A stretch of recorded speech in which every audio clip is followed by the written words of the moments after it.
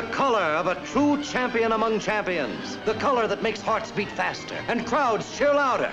The mighty Seabiscuit, most colorful racehorse of our times. Here are the thrills and throbs which studded the stubborn struggle to the top for this monarch of the turf.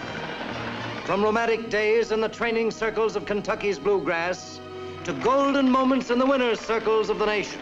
But with every victory, unseen and unsung, was a girl whose heart rode with him, and a man whose faith was never shaken, who knew that hidden within this gallant animal were the makings of an immortal in the sport of kings.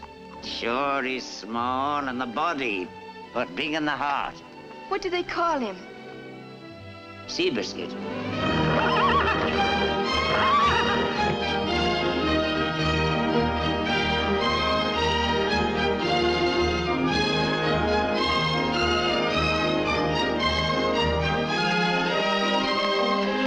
You're a wonderful boy to give up what you love best for me. What I used to love best doesn't count anymore. You're my favorite, across the board. Romance.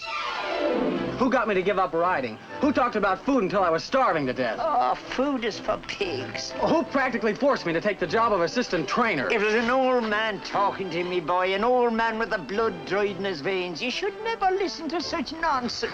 Was ever a woman so humiliated to have her man stolen by a horse? I love you.